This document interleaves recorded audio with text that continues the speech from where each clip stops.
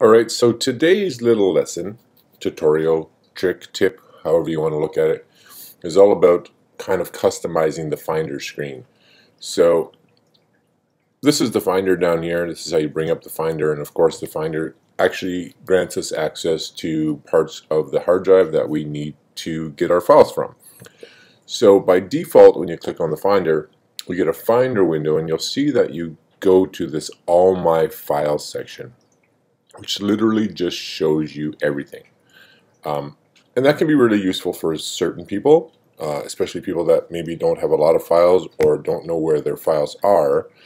But for someone like myself who knows where they put their files and really just wants access to the specific location that their files are in, this doesn't work overly well. So a few things that you can do here.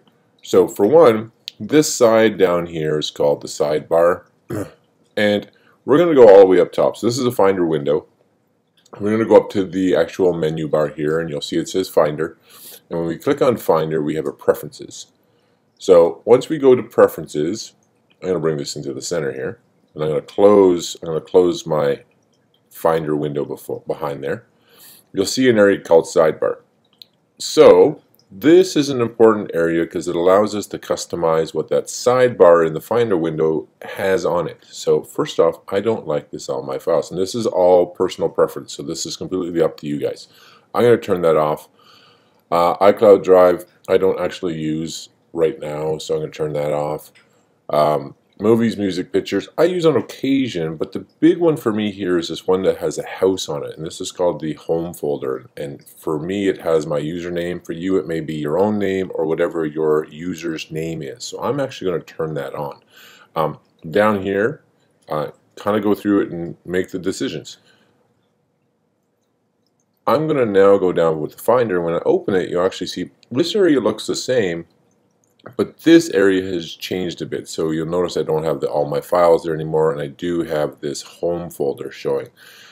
Thing is though, is I would like to actually start when I open my Finder window on this home folder. That's where I would like to be, because this is really where all my files are being stored. So I want to start here, not start in the All My Files section. So I'm going to close this once again, and you'll actually see at the very top here there's a General. And under the General, a few things you can do. You can actually, for one, show these items on your desktop. So if you want to be able to see your hard drive, you'll see I turned that on and my hard drive showed up over here. For basic users, I would probably say this is not the greatest idea. So that's why it's kind of turned off. External discs, that's good. So if you plug in a USB stick or an SD card or anything like that, it'll show up on the desktop. So you probably want that one. CDs, DVDs, same kind of thing if you want those to show up. Now, modern day MacBooks and iMacs don't have CD players attached to them, so you could turn this on or off, it really wouldn't matter. But the big one for me here is this new Finder window show. So by default it's at All My Files. I don't want that. I actually wanted to do this Learn, for me, my LearnToMac, my home folder. So what happens now is I'm going to close this, and when I open up the Finder window, you'll see that it automatically comes into this, which is great because now I can go wherever I want to, where I know I've placed my files. So if I'm looking for a document, I can just go open my documents. If I'm looking for something to get downloaded, just go to my downloads, etc., etc. I like that because this is a good way of staying organized, because you know where your files are and you know where to go get them. The All My File section can be really useful for certain people, just not for me.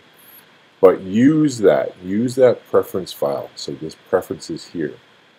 This allows you to customize this. Now as a little side, pretty much every piece of software you have on your computer will have a preference file and allow you to go in and make modifications to that software. A lot of it will be appearance based, but it can be on how the software actually works. Don't go crazy in there. Make sure that you turn something on, look at what it does. If it's good, keep it on. If it's not, turn it off. Then proceed. If you go in there and just turn everything on or off, then you could be in a big heap of trouble, because of course you don't know what you did and it's hard to get it back to the way it was. There you go, guys. There's a nice simple trick on how to customize the Finder so that it kind of operates the way you want it Hopefully you guys are enjoying these, and if you are, please make sure you subscribe below. And comments. Tell me what kind of software or what kind of information you'd like to know next, and we'll see if we can make a video in regards to that. Till then, we'll talk to you guys later.